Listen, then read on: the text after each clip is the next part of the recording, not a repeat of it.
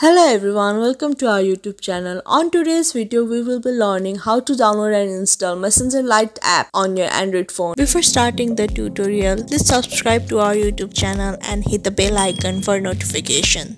Now, to download and install Messenger Lite app on your phone, first of all tap open Play Store.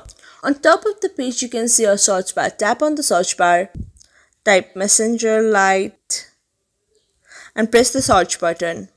Now you are redirected to the page from where you can download and install Messenger Lite app. On the top right corner, you can see an install button. Tap on the install button.